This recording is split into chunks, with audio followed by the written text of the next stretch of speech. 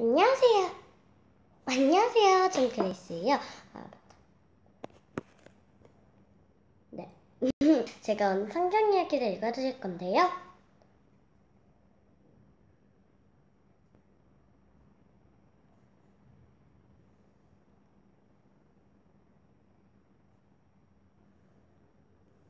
네, 제목은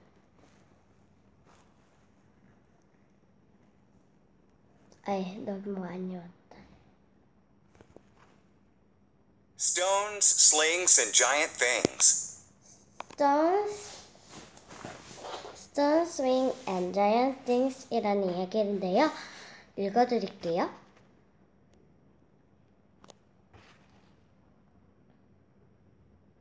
Israel's first king was named Saul. King Saul did not obey God. So God said to Samuel the prophet, "Find a man named Jesse. One of his sons will be the new king." 있잖아요. 이스라엘의 첫 왕은 사무엘이었어요.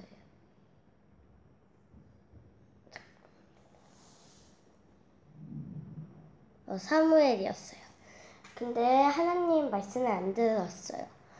그래서 하나님이 제사장을 보내가지고 제시라는 사람을 찾으라고 했어요.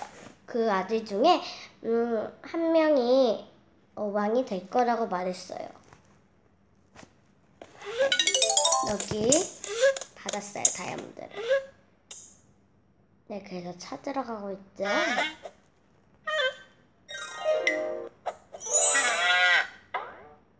오렌지가 다 쓰러졌네. 귀엽다. 그쵸? Samuel found Jesse in Bethlehem. He looked at 7 of Jesse's sons. They looked handsome and strong. Not them, God said. I don't care about looks. I care about what's in a person's heart. 그래서 사무엘이 제시라는 사람을 찾았어요. 그 사람은 베들레헴에 있었어요. 그래가지고 다 보였어요. 근데 하나님은 그들이 아니라고 했어요. 나는 사람의 겉모습을 보지 않고 마음을 본다고 했어요.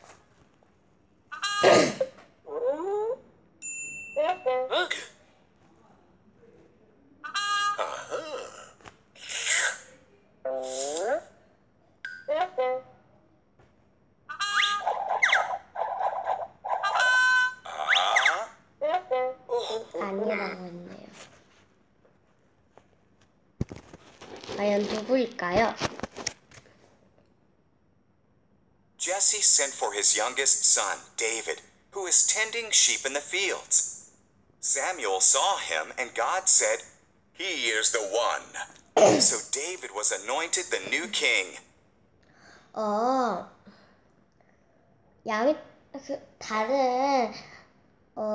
다른 아들이 없냐고 물어봤어요. 그랬더니 있다고 했어요. 근데 걔는 양치기 소녀라고 했어요. 그래가지고 한번 가봤어요. 그래서 하나님이 보자마자 이 얘가 새로운 왕이 될 거라고 말했어요.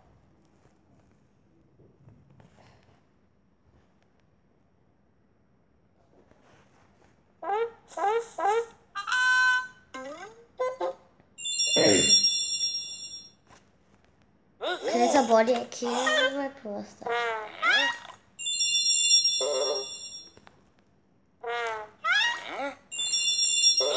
다들 놀랬죠?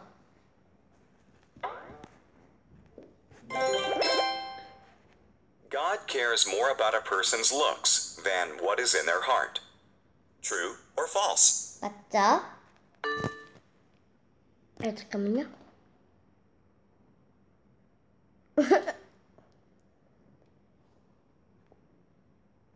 God cares more about a person's looks than what is in their heart. True or false? 잘못 들었네요. 와, 어떻게 잘못 들었어. Sometime later, Israel fought the Philistines. A giant Philistine soldier called Goliath challenged the Israelites to send a champion to fight him. But the Israelites were all too afraid. 아주 큰 골리앗이라는 병사가 왔어요. 그래서 근데 다들 무서워했어요.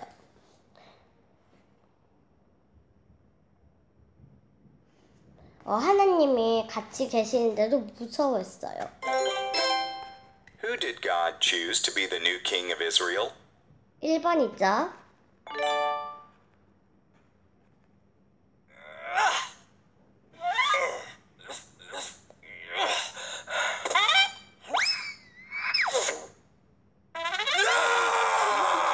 무서워하고 있죠, 이스라엘 사람들이.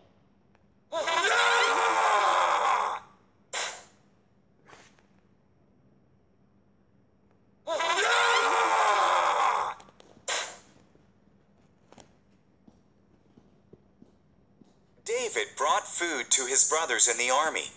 He heard Goliath's challenge and was not afraid. How dare he defy God's army? Asked David. I will fight him.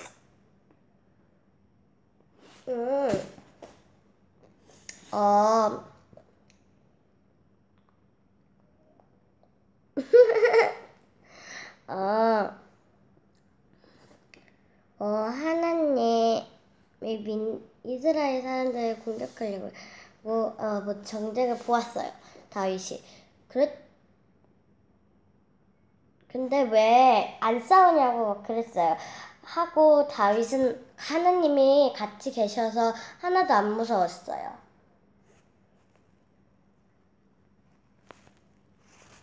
아, 맞다. 형들에게 음식을 갖다 주려고 할 때, 네.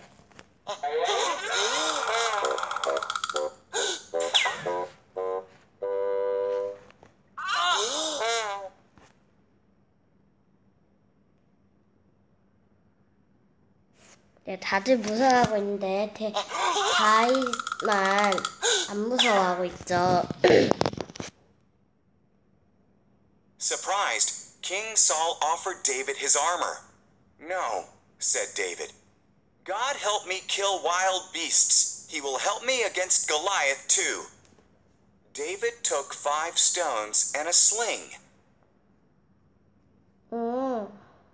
그래서 왕께 말했어요. 왕이 근데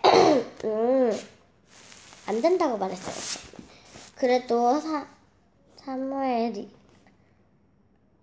다윗이 사자나 그런 거를 죽일 때 하나님이 도와주셨다고 했어요. 그래가지고 왕이 된다고 했어요.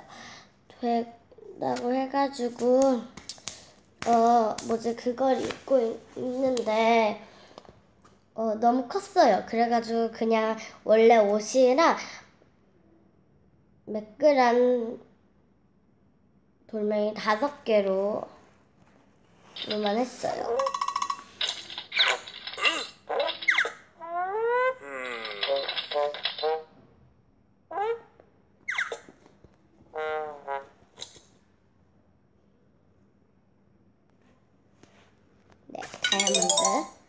네, 다이아몬드를 받았어요.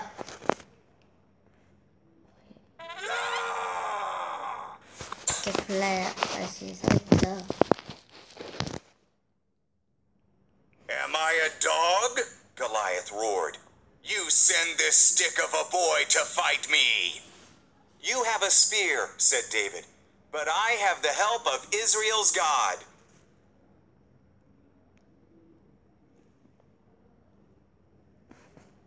죄송합니다. 확대가 돼버렸네요.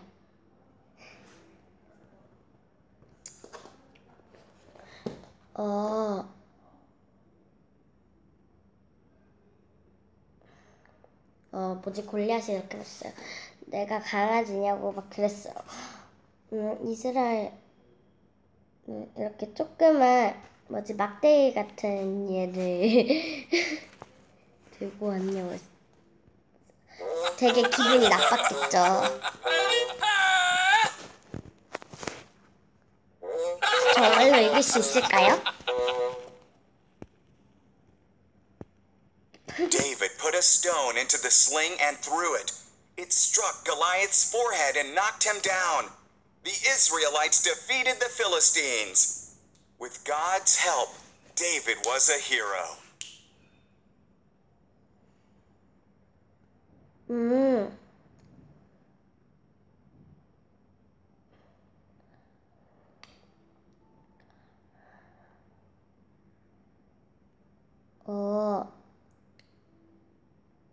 네.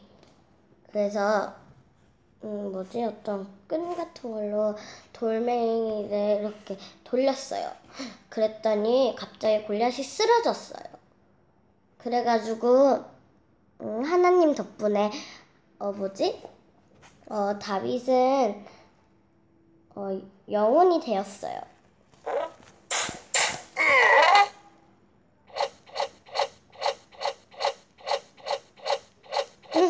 골리앗이 엄청 어지러워하고 있는 것 같네요.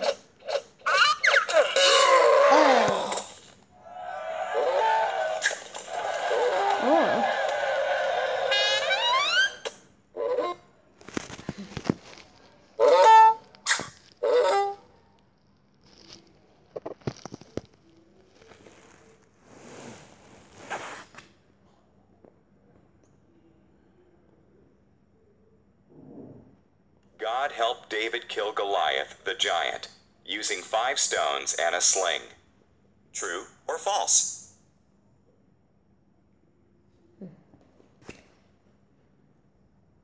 잠시만요. 죄송해요. 못 들었네요. God helped David kill Goliath, the giant, using 5 stones and a sling. 맞죠? True or false? 네, 액티비티를 들어가 볼게요.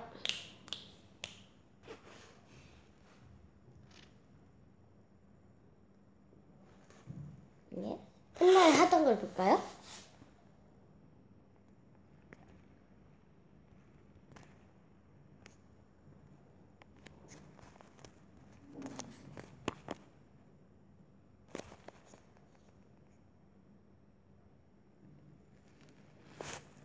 Stones, slings, and giant 네, things. 액티비티를 이어서 안 하는 게 좋을 것 같네요.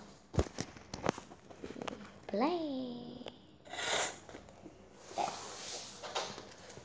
이게 처음이에요.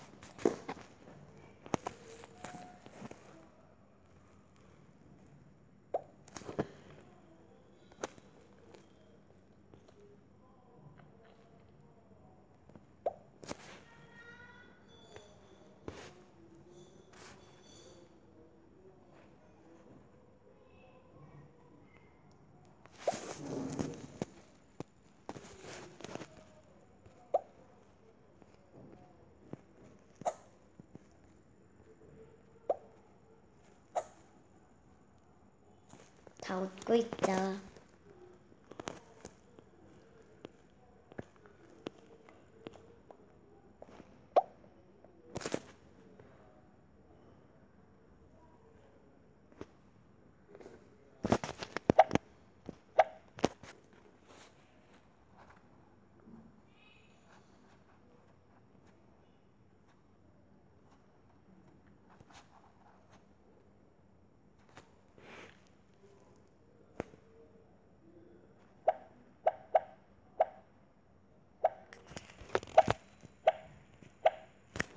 네. 우선 골리앗을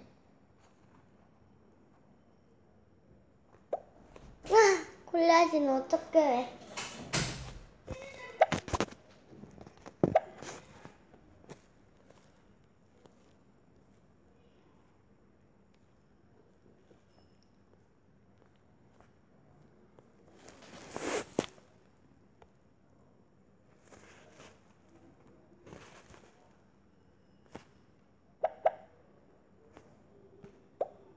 제가 이걸로 할게요.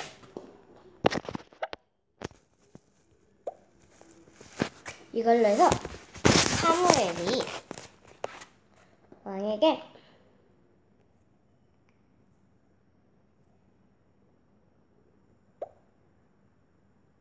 어떻게 왕이 너무 작은데?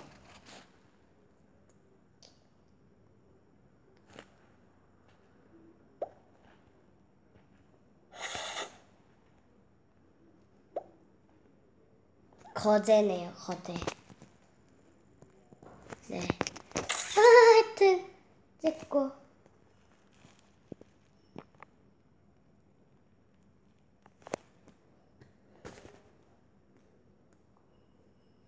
Stones, slings, and giant 네, things. 오늘 제가 Stone, Swing, and Giant Things라는 이야기를 읽어드렸는데요. 재밌었나요? 그럼 또 다음번에 더 재밌는 이야기를 읽어드릴게요. 그럼 안녕!